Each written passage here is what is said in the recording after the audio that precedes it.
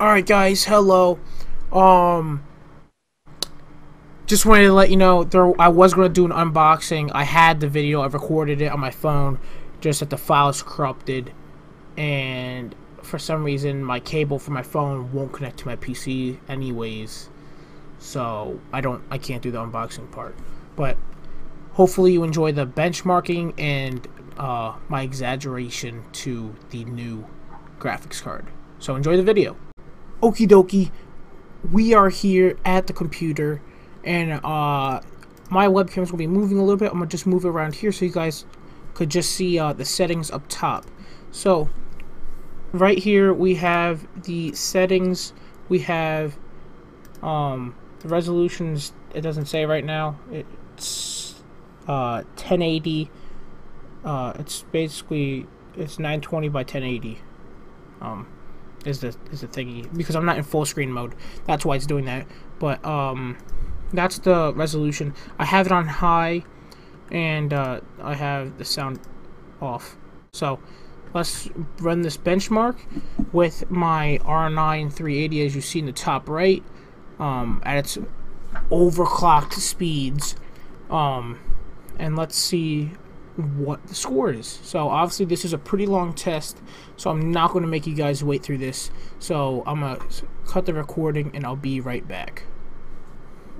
Alrighty guys, now I'm in the middle of everything. So with having my average score, my average FPS was 71.5. My score was 1801. My minimum frame rate was 34. Frame rate.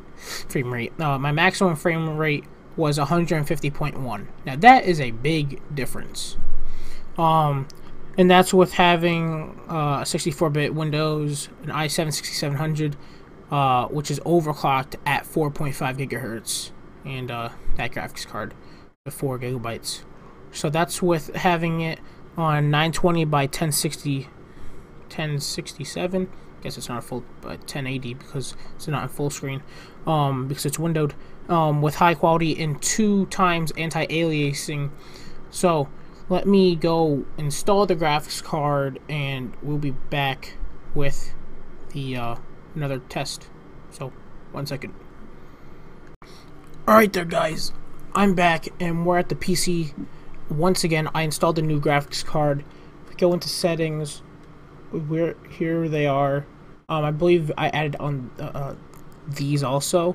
I'm not sure if they were there before, but we got the anti-aliasing, we got the regular resolution. I installed all the drivers and everything. So let's we have the quality on medium, on high. So let's do the benchmark. So I have the fan temperature, the fan speed exactly the same, which is at 65%, so that's pretty good. Exactly the same. The AMD card did not exceed no more than 67 degrees Celsius. So that's also good. So I'm gonna let this run and I'll be right back when this finishes. Alright there guys, I'm back. Let me fix my webcam a little bit. And these are the final results from my graphics card. Now, the results are a little interesting, in my opinion. So, I had the fan speed set at 65%, exactly how I had it on my R9. And I have notes on my phone, so that's why I'm looking down.